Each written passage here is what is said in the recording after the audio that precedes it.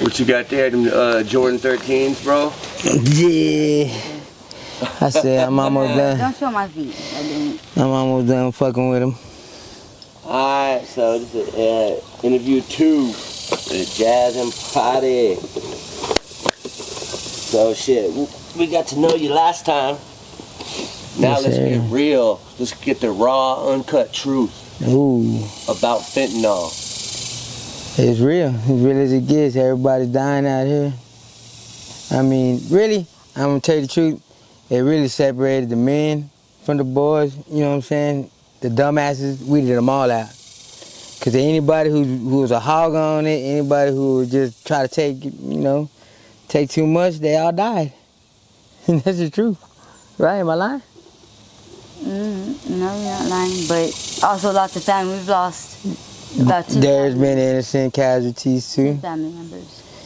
I ain't gonna lie. Yeah, there been some innocent people died too. Just didn't, had nothing to do with it. But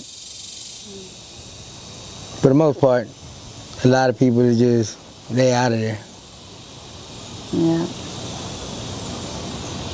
What is it? How has it affected you?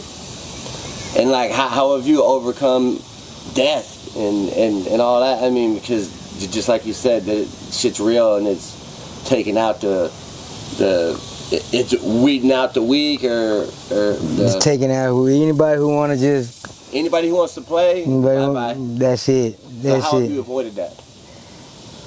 Shit, tell the truth, I don't shoot up no more, man. I left the needle alone, I'll be honest with you, I don't even do heroin no more, I stopped all that. I just smoke a little bit of fatty, takes care of my problem. But, I mean, there really ain't no heroin no more. No, there's not. There's not, but I mean, there really is. I mean, I'm plugged in. You need to come get here and let me know. Censor. But, yeah, my people still got it. Shit, they stay on. The fact that you stopped shooting up, I think, is probably why you're still alive. Yeah, because you remember that, I was in the hospital, my leg fucked up, abscesses everywhere, That, the heroin was a dirty game. That shit had me fucked up, had me real fucked up. And thanks to my boy saving me, But this is too, we've had multiple family members die from this. Multiple people are dying. Every day people are dying. Rest in peace, Anna Davila. If you're not, young. On Mother's Day she died. Man, her mother too. Red light. Found her brain dead at the red light. Yeah, it's really hard to see all my people and all my friends. There's only a short group of us left. I say maybe out of 30 of us close friends that stuck together, there's maybe about not even 10 left. Last year was probably like 5 of us. And say out of people that are, the fiends that are out there, even more so have died. And damn, Trailer White just died. Yeah, yesterday. Yeah. Do you have an idea of the ones that are going to go next? Like, because of how they were still roll, like the ones that are still banging it, or pretty much, yeah. You could kind of get an idea of who's gonna be next. You can't pinpoint it. Luck of the draw, man. Luck of the draw. Yeah, cause really, just a hot batch can come in and take out everybody. Exactly. The leftovers, everybody's leftovers. It's kind of like COVID, except it's fit now. You know what I'm saying? I said it left all the cockroaches, but you said that's so opposite of me. I said it took away the real ones and it left the cockroaches. Not all of us, because I'm not a cockroach, but I feel like it left a lot of cockroaches out here. Cockroaches survive through anything. Yeah, there's some of them dumbass niggas that survive through everything. Yep. I know a couple of them. And it took out one of the persons I never thought it would take out, My nigga Razor, man. Rest in peace, Razor, man. That's my dog, man. And several, you know, but yeah, it's just gonna keep happening. I feel like they finally found a way to kill us off faster, you know. Yeah. Same with the COVID. Man. Sometimes I wonder if it's government made to fade us out. To fade us out because it's taking us in mass numbers. I'm gonna have to say absolutely it is. In mass numbers. It's most definitely. I mean. Yeah. I mean population control. That's what I think. Yeah. I mean, that's why they don't even mess with us. They don't even care. They just you gonna die off. They don't give a shit. You know, you stay where you stay. You do what you do. You die back there in them woods, and that's how they're weeding us out. Because there's so many tents in Austin. You don't see that many tents anymore. It's not because they put them in hotels. It's because they're dead. For real. Yeah. They're gone. It wasn't too long ago before we did our last interview. Has anything changed since then, or are you guys still running? You know, ripping and running and all that.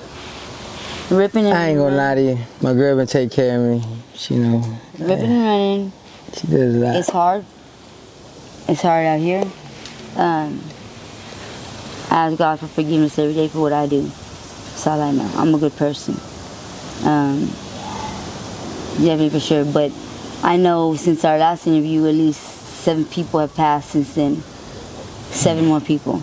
It's crazy. And the count is just going. It's going and going and going. That ain't was no like stopping. 3 or 4 weeks ago. Yeah. 7 people, 3 or 4 weeks ago. Trailer's wife. Trailer's wife. Is a good friend of just all yesterday. ours. Right. Kim. Rest in peace, Kim. People in a what, like a 5, 6, 7 block radius. You know what I mean? It's all in this one from 2nd Street on to 7th Street. This little block, that block right there. This is where people are dying. Minorities. Right. It's the east side. Minorities. Figured a way to kill the. And like I said, they're leaving us. They're not leaving us alone because they're being nice. They're leaving us alone because they're letting us kill ourselves off. That's what they're doing. Yeah. They're letting us kill ourselves off. They just found an easier way. Jails are overpopulated. People are overpopulated. Crime is out the roof. So what better than to send this drug in and just let us die back there? Let everybody die back there. When they die, they go back there and they get them, carry them out on a white sheet, and it's done. You don't hear about them again. Yep. Are you still shooting? No, I'm clean. I'm on methadone. Okay. Yeah. Is that something you think you're gonna ever do, Pari? Methadone? Yeah, I was on methadone. Well, duh, but you know. You gonna make that choice again, or? To be honest with you, I wouldn't mind. You know, I wouldn't mind. I know it'd be the best step for me in my progress. I worry about him. I worry about him going. You know, his brother died. You know, after throwing it, that's when the death started to really roll. You know, I swear, after Thonis's death, it was just mass deaths after that. And in his family, including Wheezy died right up there, and his sister. That's three of the same siblings gone right there. Well, are you so guys? I worry about him, and I try to stick by his side and take as much as I can take and endure, which is a lot.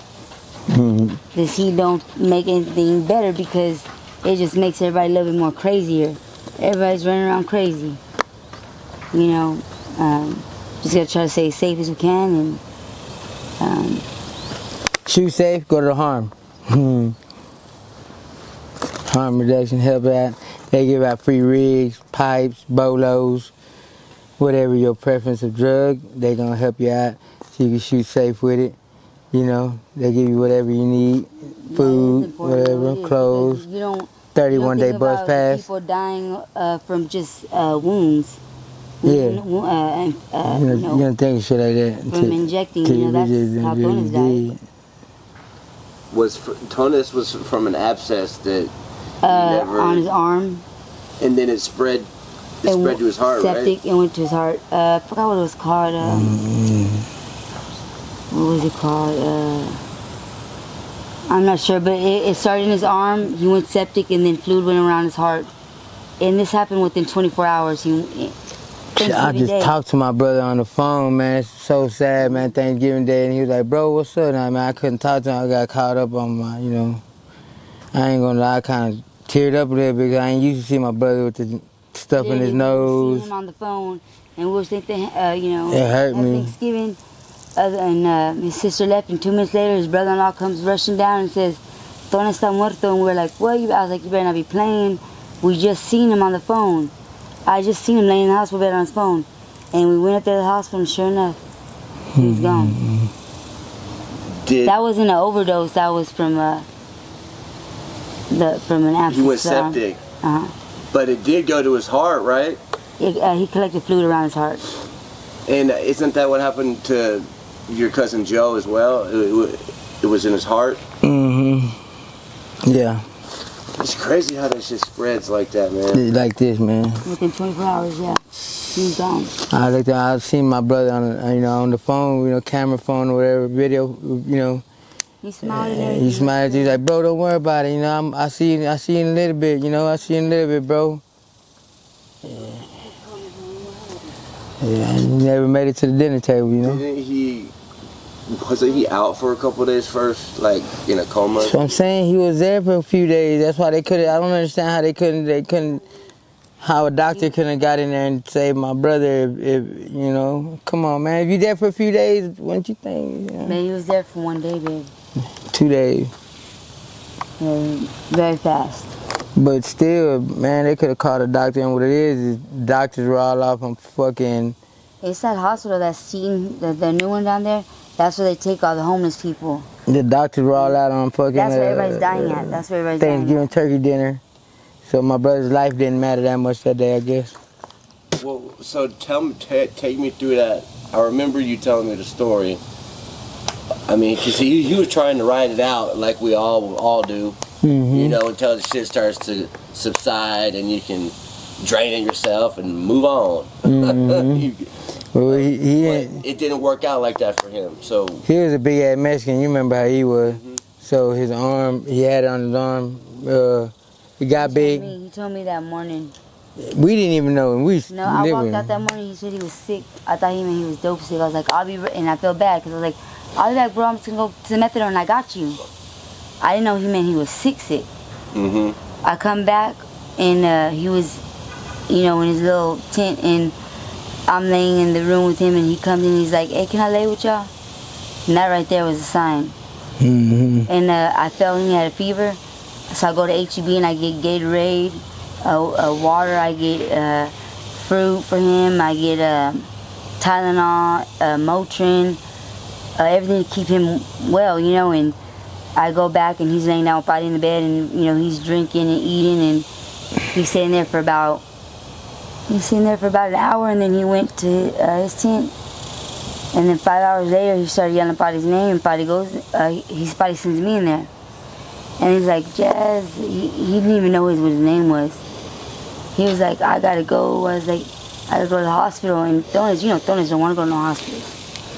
And I was like, "Okay, I'm gonna call your mom." So I go, and he's like, I need to fix. I was like, "Okay," so he has me fix him up his stuff, and then I knew he was real sick when he goes like this. He turns around and he pulls his pants down for me to muscle him in the butt. So I muscled him in the butt, and then I called his mom. I was like, "You need to get here now and come pick him up. Something's wrong with Tony. It's really wrong with him." He started going crazy, man, talking crazy. Like, he didn't know who he was. He couldn't put on his socks and shoes. Didn't you say that you walked in and he said that he was already dead? No, he told me, he looked at me and said, "Hey, Jazz, why didn't you tell me that I was dead?" I said, "Bro, what do you mean you're dead? If you're dead, I ain't dead." He goes, "Nah, Jazz, I've been dead for a long time already." You think he wanted to lay with y'all because he wanted to, you know, he felt like he, you know, whether he knew it or not, he felt like death was coming and he wanted to be around the people he loved. For real, for real, for real. Yeah, he felt real sick. We've been living with each other, following each other for the last 4 years. Yeah. And he throwing some body everywhere.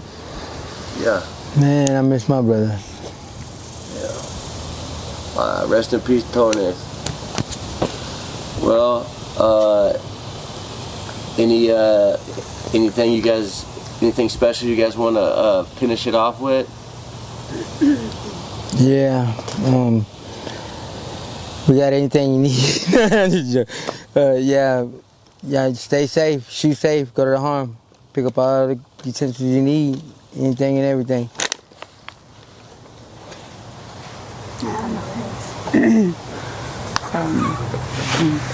Alright, Pari and Jazz, number 2. Go hit a lick. Internet superstars. We're gonna get y'all here in the next few months. We'll do interview number 3. Life is real. Life is real. So like I said, That's it, all we gotta say. don't stop going.